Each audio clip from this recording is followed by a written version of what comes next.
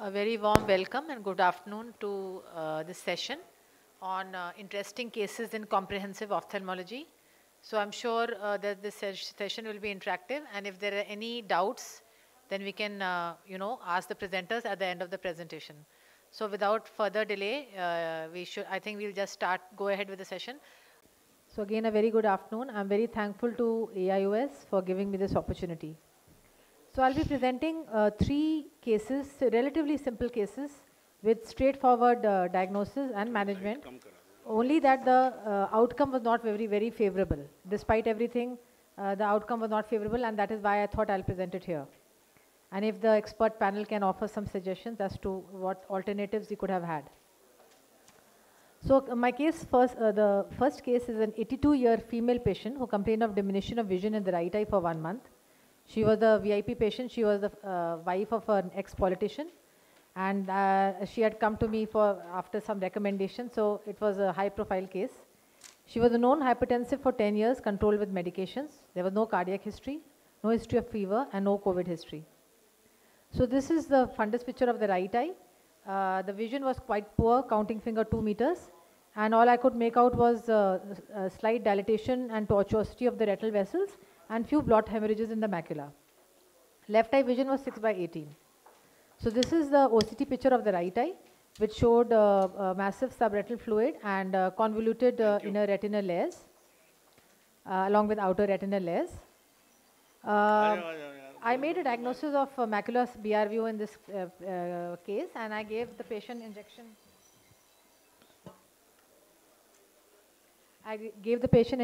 Eccentrics in the right eye. This is the left eye picture, which was normal. The OCT was also normal. To my dismay, when the patient came after 15 days, there was a large clump of cotton wool spots in the peripapillary area in the macula, and now the blot hemorrhages had appeared throughout the fundus, resembling an ischemic CRVO kind of picture. Though on OCT the edema had disappeared, but the patient was very unhappy because the vision had not improved. At this stage, I did an FFA which showed some blot, some patchy hyperfluorescent spots, as well as leakage from the capillaries. And if you see closely in the inferotemporal arcade, there was this non-perfused vessel. The OCT-A was also not very, indicative of a lot of ischemia, because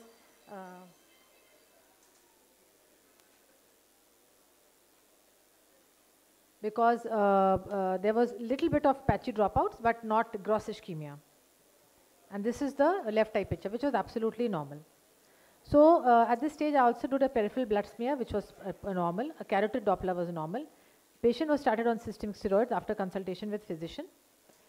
And this is the picture after 2 months, when the vision had improved marginally to 6/60. The cotton wool spots had disappeared a little, and the foveal contour was normal, but the vision was not great. Then she went to Delhi and she received 2 more eccentrics injections, but still the vision did not improve.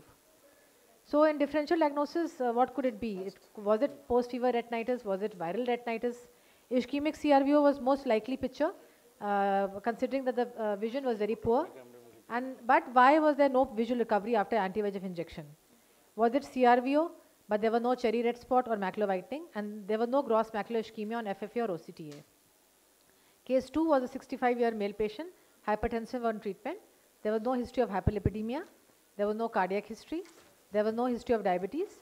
Vision in the right eye was counting finger 3 meter, and you can see this blood and tender appearance of the fundus with the cotton wool spots and vascular tortuosity.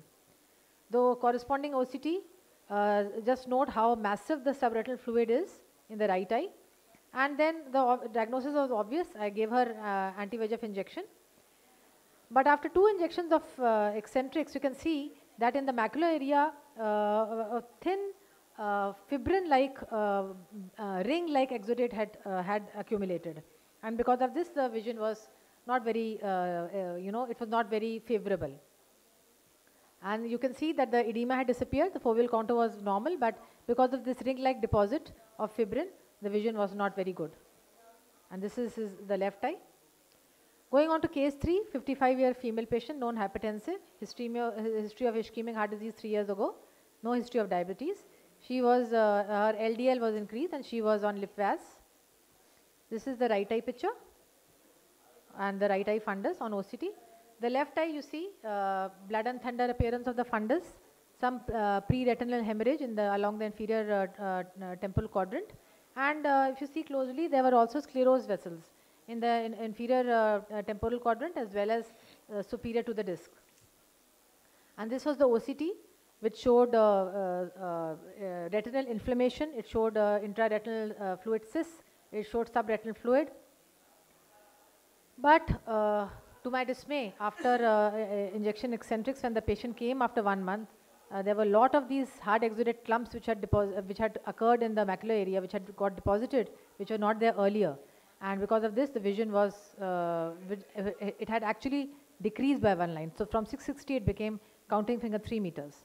And there was also the sclerosis of the vessels, as I could make out inferiorly. But because of these exudates, the vision was very poor. This is the red-free picture. And see on the OCT, the fluid has disappeared, but the exudates have appeared. So there was an interesting article which I came across in BMC Ophthalmology, which said that aggravation of the retinal hard exudates after intravitreal injections for cystoid macular edema was studied. And they had studied cases of DR as well as BRVO. And they said that CME with subretinal fluid is associated with a higher risk of hard exudate progression. And the two important factors that they mentioned was the long duration of CME and the high LDL levels identified as risk factors for higher exudate progression following anti-VEGF treatment. In their cases, acute BRVO cases did better than DR cases. So points for discussion is, we all know that in ischemic CRVO, in the first hand picture, we don't need to do an FFA. But considering my cases, do you think that FFA is mandatory for all cases of ischemic CRVO? Should OCTA be considered in all cases before giving anti-VEGF? And predictors, if any, of the occurrence of hard exudates following anti-VEGF injection, and what precautions we can take for the same. Thank you so much for your patient hearing. Time off, madam. Thank you, Dr. Sinha. Well, myself, Dr. Inderman Rastogi, Dr. Sabyasachi Patnaik, and Dr. Rajan Anand. So, thank you for the nice talk. Any questions? Any Thank you. questions from audience?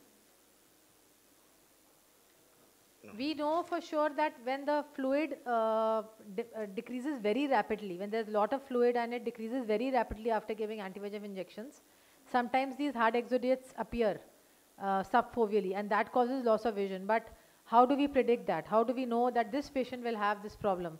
So I think this article helped me, because if the patient has altered lipid levels, and if the CME is long-standing, then you have to be very careful. You have to have a vigil, and you have to warn the patient that, look, this is what can happen.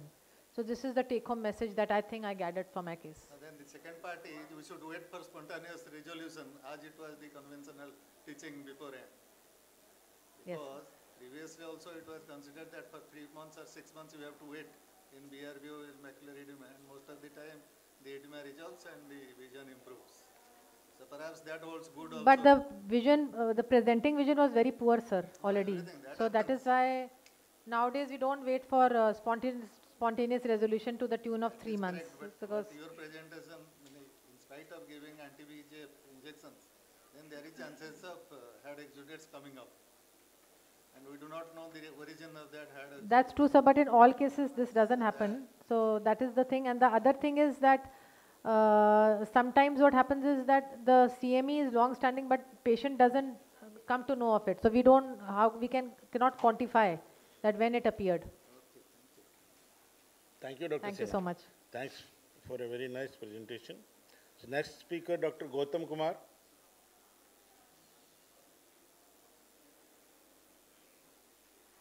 The case report of chronic people.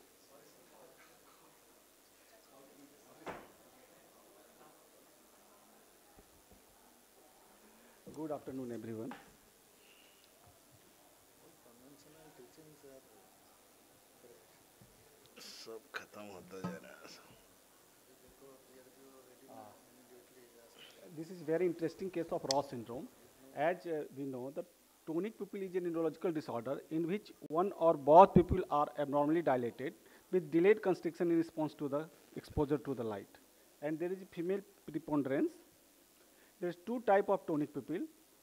One is the Holmes-Eddy syndrome, and second is the Ross syndrome. In Holmes-Eddy syndrome, there is tonic pupil with areflexia of Achilles muscles involving knee joint or ankle joint. In Ross syndrome, there is triad of tonic pupil, segmental anhidrosis or hypohidrosis with areflexia. Usually causes are idiopathic, but it may be due to the neurotrophic viral infection, eye trauma during peribulbar injection, or ischemic causes. This eye trauma, viral infections and ischemia leads to the inflammations and damage to the neurons in the ciliary ganglion and dorsal root ganglion. Many factors like autonomic denervations, autoimmunity, developmental origin, viral infection, and genetic factors may be attributed in the pathogenesis of Ross syndrome. The aim of the case report. As the Ross syndrome is very uncommon disorder, only few cases have been reported till date, only 50. So our aim was to share this uncommon interesting case on this forum. A 35 years female presented to outpatient department of ophthalmology, PMCH Patna, with defective vision for distance in near since few months from the left eye. And there was also associated pain in the right foot at second toe and recurrent knee joint pain in right leg. And there was also history of lack of sweating on right side of back and right side of the face. And there was no history of trauma, diabetes, hypertension. Patient was non-smoker, non-alcoholic housewife. On examination in right eye, vision was 6.6, in left eye was 6.24. And BCVA was 6/9 partial. Near vision N6 and right eye, left eye was N36. Ocular movement was full and free in all cardinal gauges. IOP was within normal limit. On pupillary examinations, right eye pupil was normal size, left eye was dilated, and there was delayed constriction on exposure to the torch light. This was also followed by the delayed dilatation observed on the swinging light test. On pilocarpine test with the diluted low dose pilocarpine 1/8 times, pupil was constricted with the low dose pilocarpine due to supersensitivity to the cholinergic innervation. Normally, pupil does not constrict with the diluted pilocarpine. Thus, diagnosis of tonic pupil was confirmed. On slit lamp examination, anterior segment was within normal limit, fundus was within normal limit. On nervous system examinations, ankle jerk was sluggish in right leg, and skin of face and back appears to be dry and scaly. On investigations, total hemogram was within normal limit, blood sugar normal, thyroid function test was normal, MRI brain and cervical spine was showing no any abnormalities. So, differential diagnosis, there are two strong differential diagnoses, that is Ross syndrome and Holmes-Eddy syndrome. Other differentials were the Horner syndrome, hereditary sensory autonomic neuropathy. Patient was referred to neuromedicine department for further opinion. Neuromedicine physician also was in opinion of, in favor of diagnosis of Ross syndrome. Discussion. Ross syndrome is characterized by a triad of tonic pupil, hyporeflexia, and segmental anhidrosis or hypohidrosis. In 1958, this syndrome was first described by the Dr. Ross. Anhidrosis and tonic pupil is due to involvement of postganglionic fiber of iris and sweet gland, but causes of areflexia are due to the impaired spinal monosynaptic connection. Segmental anhidrosis is also present in multiple sclerosis, diabetes, leprosis, Sayre-Weber disease. Usually, tonic pupil is unilateral, but may involve other eye also. In the tonic pupil, reactions to light is more impaired compared to the accommodation. And there is a light near dissociation. With progression of time, partial recovery in accommodation is observed. Defect of areflexia is permanent and there is no chances of recovery. And in Ross syndrome, there may be compensatory hypohidrosis. These are references. Thank you very much, sir. Thank you. Any questions from audience? Okay, thank you. Next.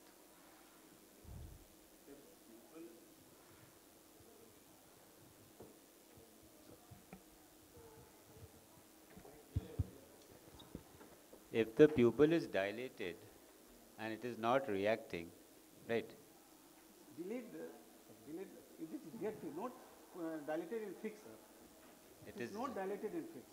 There is a delayed constriction. Okay. So And why do we call it tonic and not atonic?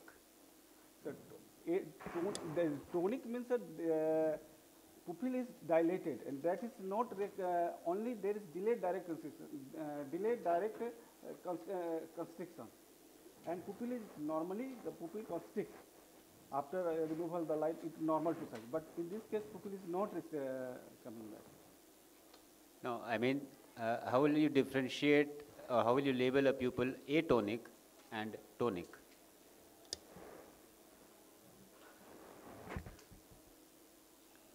Atonic means it does not have a tone. Yes, the pupil will dilate and fix.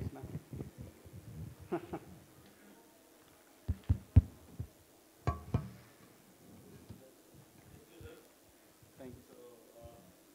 Can I have the privilege to call upon Dr. Prakash Kumar Keshav?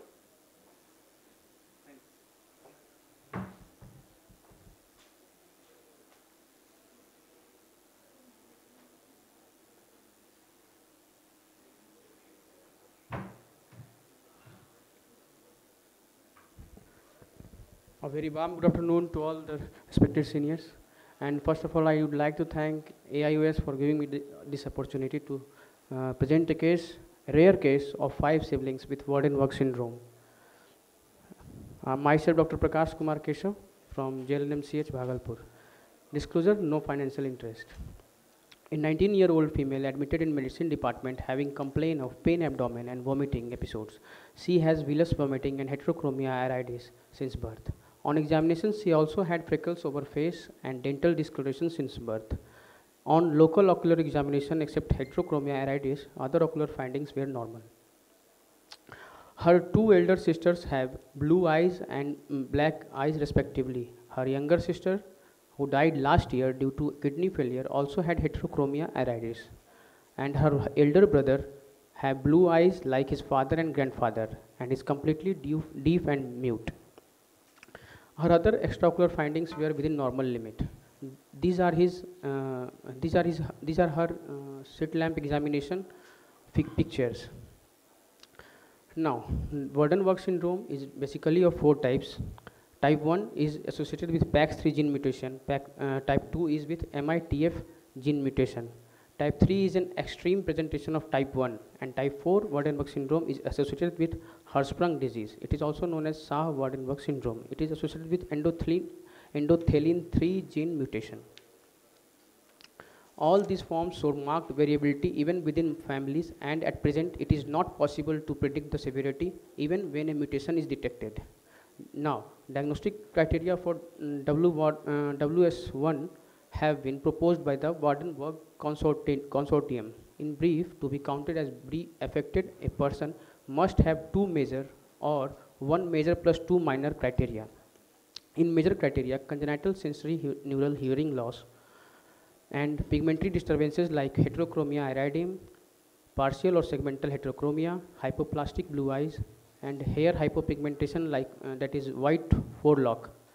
Other major criteria are dystopia canthorium and affected first degree relatives.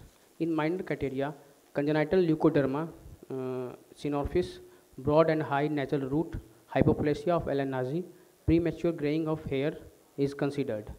For Waardenburg syndrome 2, in major criteria, there is exclusion of dystopia canthorium and inclusion of premature graying.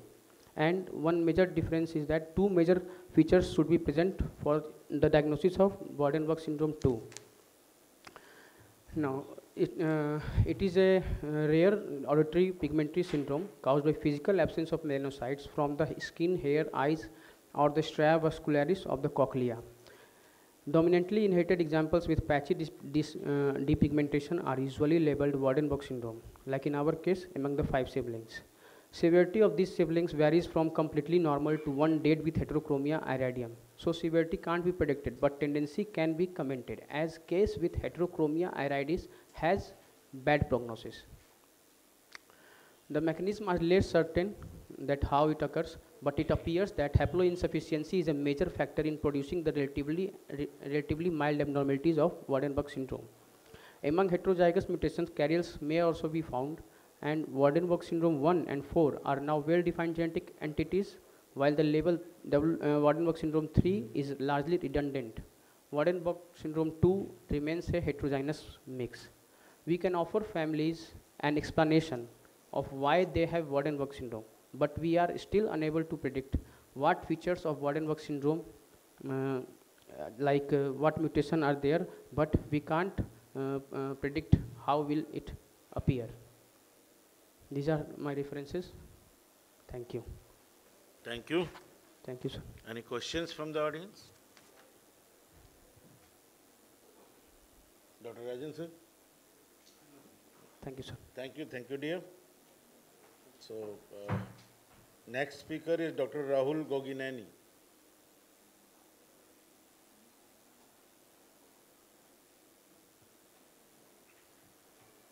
Dr. Rahul is there? Please come forward.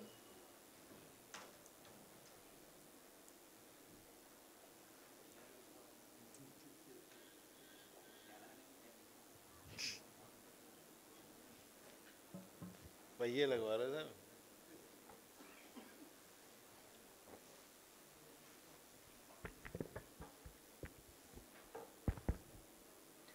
Good afternoon, one and all. I'm Dr. Rahul Gogineni, second year postgraduate, and it's an honor to be presenting on this stage. So my topic is muzzle transplantation cures adult onset comitant large exotropia with diplopia, which is an infrequent entity corrected by novel surgery.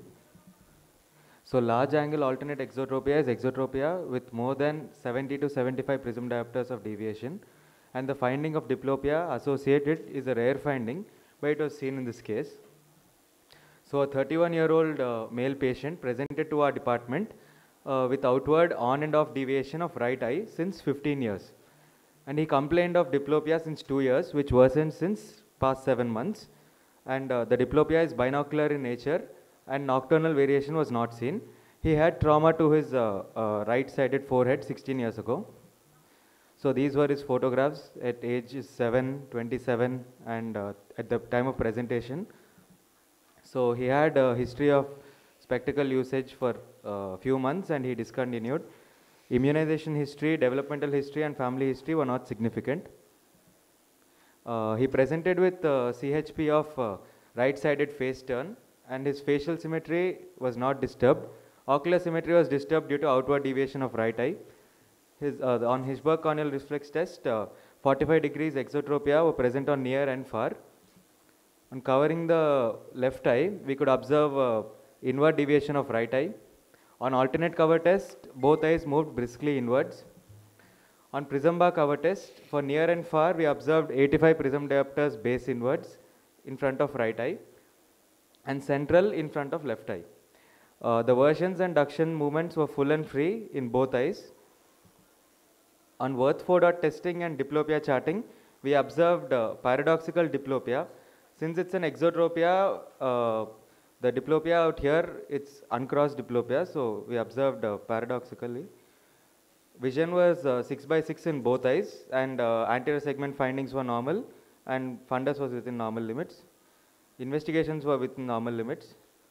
You can observe here the pre-op photographs. On all 9 gazes, he had full and free movements. So we performed muzzle transplantation surgery, right eye 11 mm lateral rectus recession and 7 mm medial rectus resection. So let me just show you this video. So in this procedure, the lateral rectus is hooked and it's isolated with a limbus based incision, and intermuscular septum is cut and a 5-0 double ethibond whip stitch suture is applied to the lateral rectus muscle. The medial rectus is now separated with a limbal based incision, and a 6-0 vicryl is passed through the tendinous insertion of the medial rectus muscle, and another 6-0 vicryl suture is then placed as per standard dissection procedure, and it is sutured to the sclera following the spiral of Tillot, and then the muzzle is cut.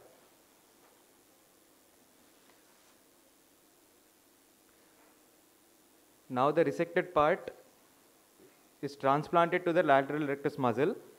This is the resected part now.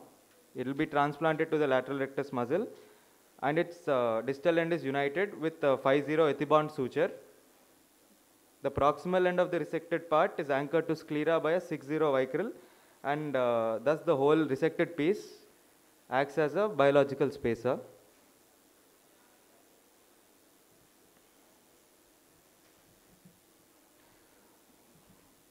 So on post-operative notes, we observed both eyes, HCRT was central.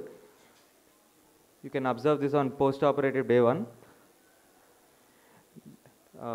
Following treatment was given antibiotics and steroids. So post-operative day 1 week, day 7. Fortunately, within 1 to 2 weeks, patient responded well, and complaints of diplopia also resolved in the patient. So on conclusion, the adult onset exotropia associated with paradoxical diplopia was resolved in this patient with muscle transplantation surgery, which is a novel procedure. Thank you. How was the fixation in both the eyes? Excuse me, sir? Fixation in both the eyes? Sir, he had a 75-degree exotropia, sir. No, Alternate exotropia, exotropia. right, but bifoveal fixation was there or not? Sir? Was there any abnormal retinal correspondence, ARC, or bifoveal fixation? No, sir. No, sir. So fixation was bifoveal in both the eyes? Yes, sir. So why that is to be tested?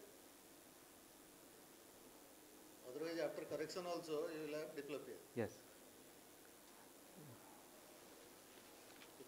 Any references in the literature? Sir, I refer to two articles, sir, by Dr. Sonali Rao and Dr. Jetani. They performed muscle transplantation surgery and In LVP only? these were IJO articles, sir. Not sure where they performed. Yeah, Why, it was in Karnataka, sir. Karnataka. Yeah, no, they did it in LVP only. Yes. So what do you think the cause of this acquired exotropia? Sir, patient actually presented since 15 years. It was might be intermittent exotropia, and then slowly it progressed, because intermittent exotropia, it may resolve or it may progress towards constant exotropia also. So Only cannot progress to 75 kg. sir, we can, and it is quite a rare case, sir. As you have observed, I have shown you photographs also at different age groups. Let me show you again, sir, if you want. No, thank you. How many more cases have you done? Sir? How many more cases has been done? Sir, actually, this is my thesis topic, sir. As far as until now, I have gotten around 16 to 17 cases of alternate exotropia, but none of them presented with diplopia, sir. So we found this as a special case, so I wanted to present it. Thank you, Dr. Rahul. Thank you, sir. Yeah. Nice presentation. Thank you, sir. Usually alternate exotropias are the favorable cases for surgery. Yes. Thank you, sir. So next speaker on the dais is Dr. Tanya Yadav.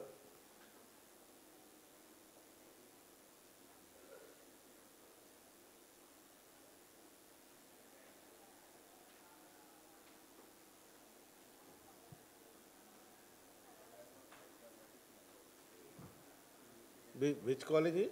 IMS, SMS? Some hospital, Bhubaneswar. Bhubaneswar. Yes,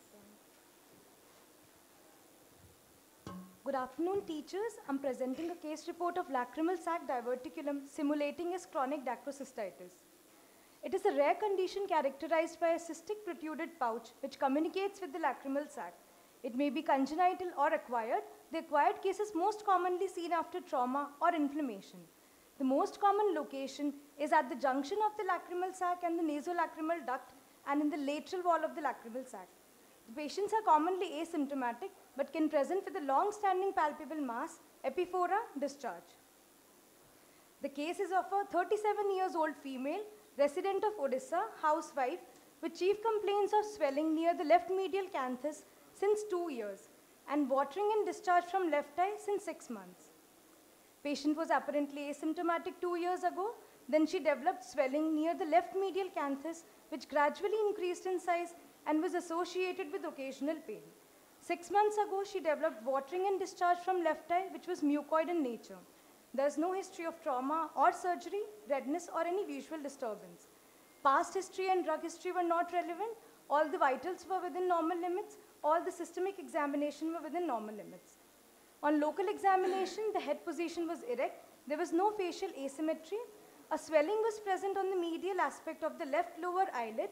It was of size 1 multiplied by 1 centimeter, moderately tense in consistency, reducible on giving pressure, immobile, and the overlying skin was normal. Best corrected visual acuity in both the eyes was 6.6 and N6. Roplast test on right side was negative. On the left side, on pressing the swelling, a mucoid fluid came out from the nasal cavity. Anterior and posterior segment were within normal limit in both the eyes. Lacrimal passage was patent in both the eyes, but there was an enhancement of swelling while syringing on the left side.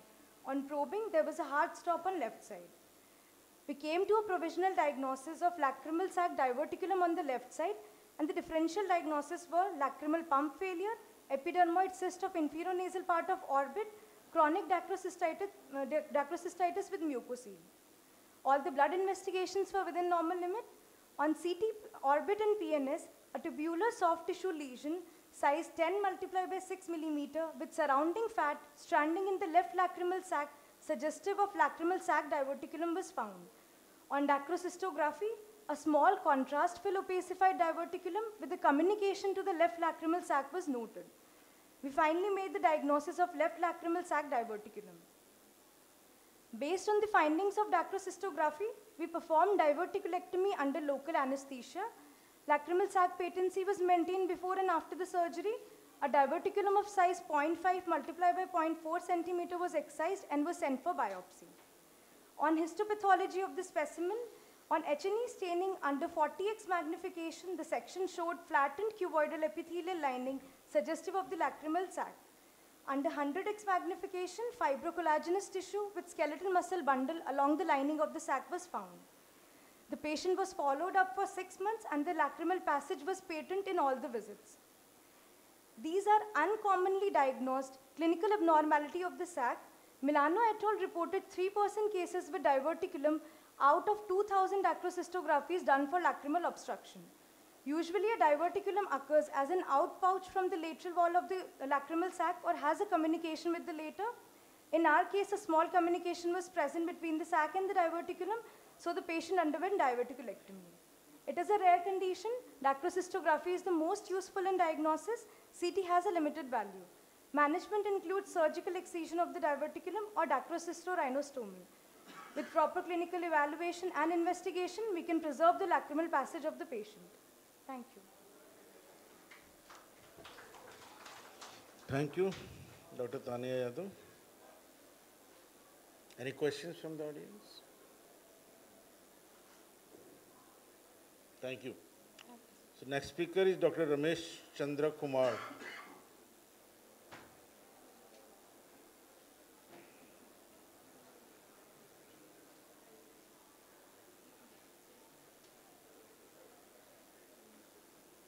Next is Dr. Sushil Kumar B. Reddy.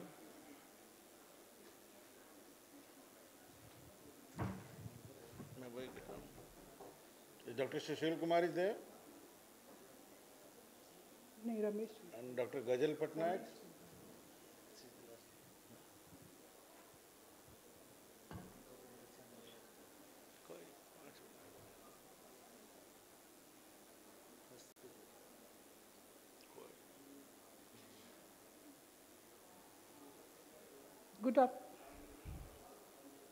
Good afternoon, everyone. Myself, Dr. Ramesh Chandra Kumar from PMCH Patna, and today I'm going to discuss a case on acute hemorrhagic conjunctivitis.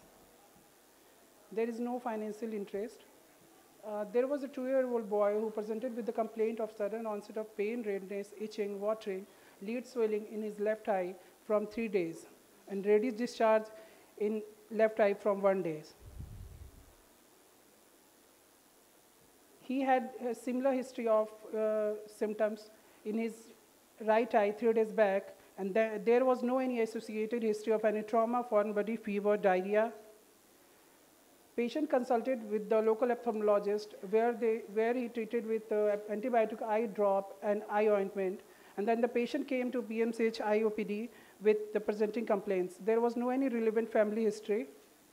On general examination, patient was well oriented with time, place, person, and his weight, temperature, pulse, BP were normal. There was no any abnormality could be detected on systemic examination. On ocular examination, his patient was responded to bright light and follows the target. His eyelids are matted with the discharge and lid were swollen. Conjunctiva congested with follicles and subconjunctival hemorrhage. Cornea was clear and pupil was reactive to light and lens was clear.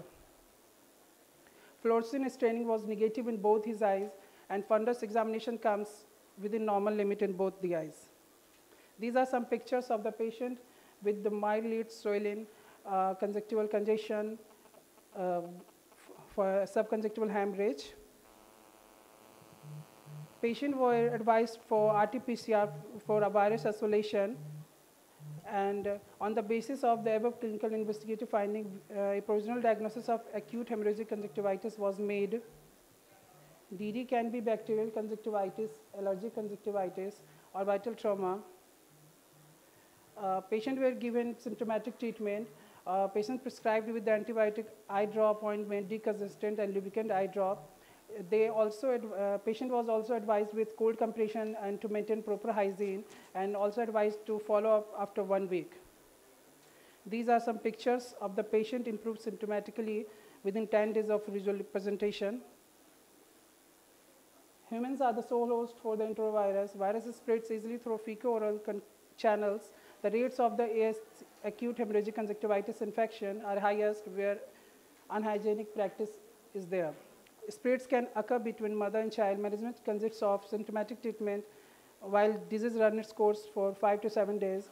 ASC almost always resolves without sequelae, having a good visual prognosis. However, corneal microbial superinfection has been reported after treatment with topical steroids and it requires appropriate antimicrobial therapy.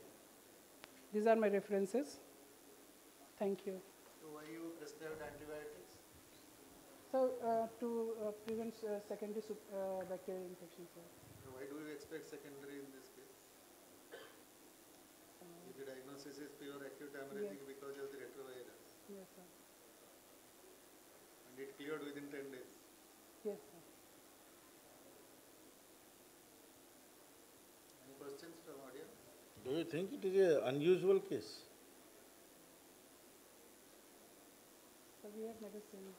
Is it a very unusual case? I don't think so. Yeah. I've never seen that case. Why did you present this case? I don't know, man.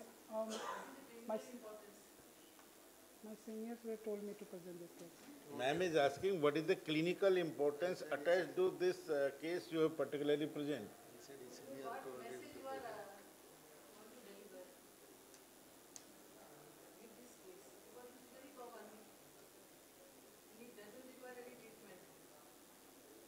So my seniors were told me that. Okay. Thank you, dear. Thank you, Dr. Sushil. Yeah. Thank you. Dr. Sushil Kumar, Dr. Gajal Patnaik. So this is the last topic of this session.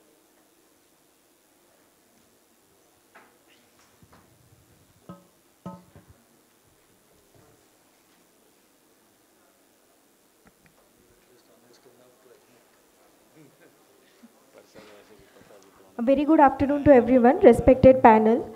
So we are discussing about challenging cases in comprehensive ophthalmology.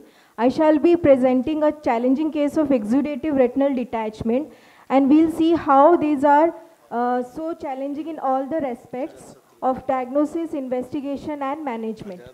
So to begin with the case, it's a case of a 32-year-old male with diminution of vision in the left eye since 2 weeks. He said he had headache and tinnitus on the simultaneous onset.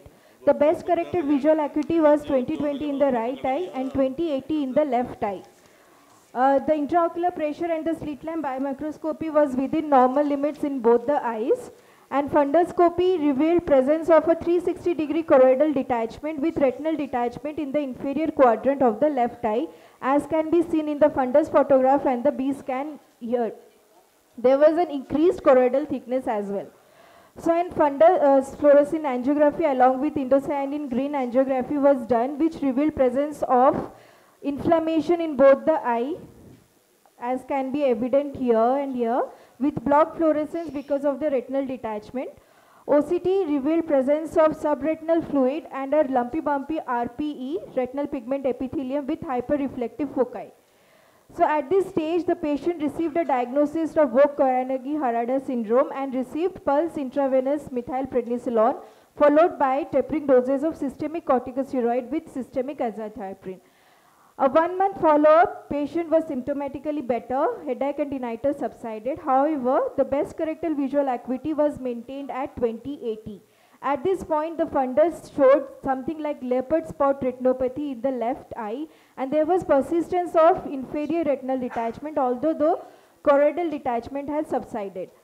Again, the fundus fluorescein and the indocyanine green was repeated. There was resolution of the inflammation in the right eye. However, there was blocked fluorescence in the left eye persisting, along with there is an increase in the leopard spot in the left eye.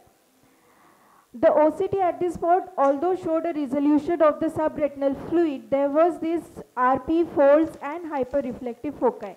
At this stage, the diagnosis was revisited, and we suspected that this could be a lymphoma, and we did a PET CT scan. However, it did not reveal any malignancy. MRI brain and Orbin did not reveal any presence of lymphoma. At this stage, we reverted back to another imaging technique, that is ultrasound biomicroscopy, and this revealed presence of uveal effusion syndrome. The axial length of the patient was 20.97, and hence the patient was diagnosed as type 3 uveal effusion syndrome, and posterior subtenon injection was given. 3 months later, the base corrected visual acuity improved to 20/30. However, there were persistence of retinal detachment in the left eye in the inferior quadrant alone. So story does not end here. Comprehensively we have to see. So there were systemic challenges as well. At the baseline, patient was something like this. However, in follow-up visit, we can see there was sparsity of the hair, sparsity of the dentition. So this was present in the mother as well, and a genetic counseling was done which revealed presence of WNT10A gene abnormality. So what was known before this, that uveal effusion syndrome in itself is a very rare cause of exudative retinal detachment. In these cases, imaging comes handy. Systemic immunosuppression is not much effective. Familiar cases, only one has been reported, and type 3 is more and more rare. What's new, that it is not idiopathic. WNT10A could be a pathology behind it, and the mutations of WNT has been implied in other ectodermal dysplasias, and it interferes with the interaction between the epithelial cells as well as the underlying mesenchymal cells during the embryogenesis. It's found in the tight junction formations that allows the transfer of molecules in culture studies.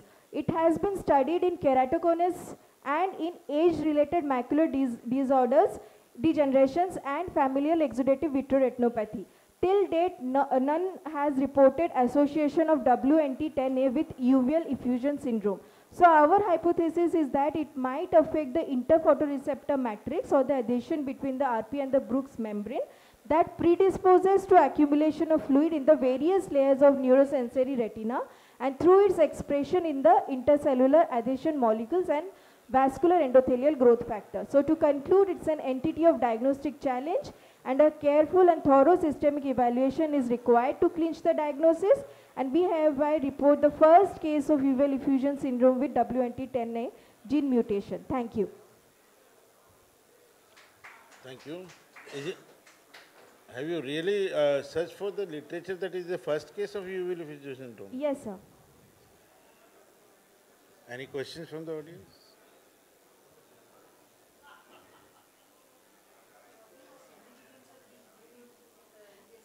Yes. Yeah, so this is since since the beginning, keratoconus and ARMD, FEVR, they have also over the years they have been associated with this mutation. We are reporting for the first time, so it can help in since we saw that systemic immunosuppressions are not effective.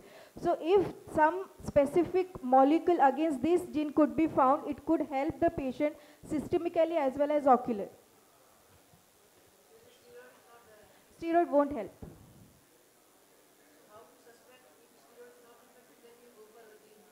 So yeah, that's what. So challenge was that if you see a subclinical improvement with systemic corticosteroids, you have to go for another imaging, that is ultrasound biomicroscopy.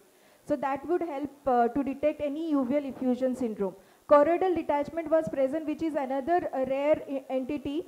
to be seen alone in cases of VKH or sympathetic. So if you see CDs, if you see a subclinical response to corticosteroids, then you should do an UBM that could help in diagnosis of uveal effusion syndrome. Thank you. Thank you very much. Thank you. Thanks all for the nice session. So I think we should wait for the next session to start.